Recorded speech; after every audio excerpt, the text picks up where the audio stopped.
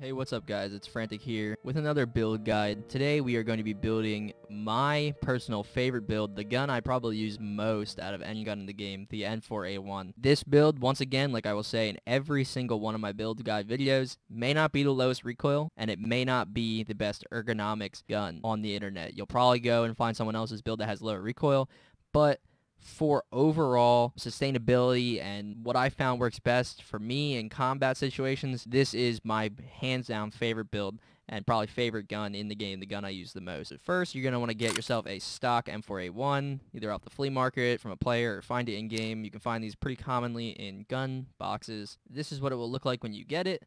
And you're pretty much going to want to just right click and click disassemble, and the only two things you're going to want to keep are the actual receiver and the 370mm barrel. That's all you need. You can sell all the other stuff either on the flea market or to a skier or mechanic. And then for the parts that we're going to want to get to start, we are going to want to grab I don't know how to pronounce that, the Gen 3 upper receiver for the AR system.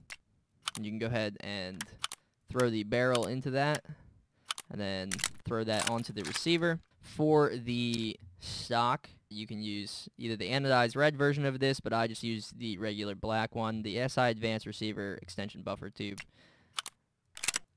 For the stock, I use the Magpul CTR stock. For the foregrip, you're going to use a Stinger Viper 10-inch M-Lock foregrip for the AR-15. For the magazine, the Magpul PMag D60. Now you can use the regular 60 round drum, you can use 30 round drums, doesn't really matter. I prefer to use 60 round drums just in case.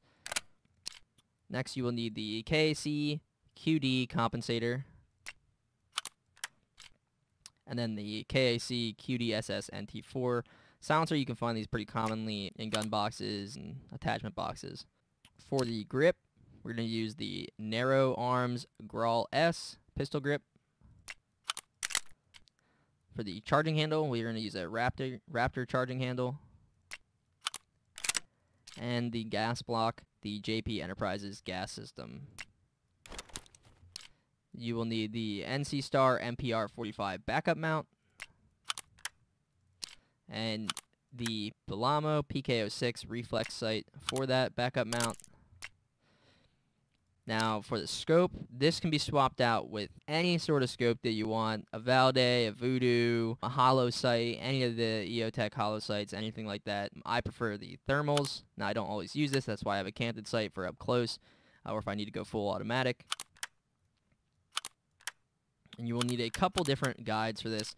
You'll need a Magpul M-Lock 2.5-inch guide and a Magpul M-Lock 4.1-inch guide. For the foregrip, everyone's favorite and go-to grip, the Zenit RK2 foregrip.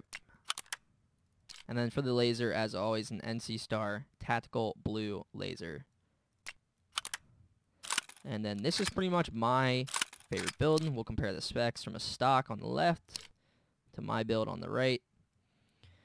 You can see the ergonomics on the regular one are a little bit better, so you will aim down sight a little bit faster with the stock one at 61 compared to mine at 60.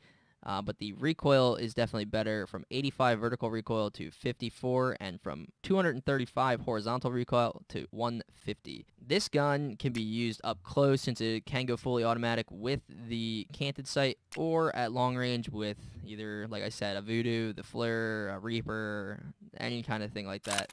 Other than that, this is my preferred build for the M4A1. If you have any questions or concerns, please leave a comment down below. If you have any suggestions on how I can make this gun better, please leave a comment down below, and I'm always open to suggestions. If you like the video, please leave a thumbs up. It really helps, and I really do appreciate it. Other than that, I will see you guys in the next video.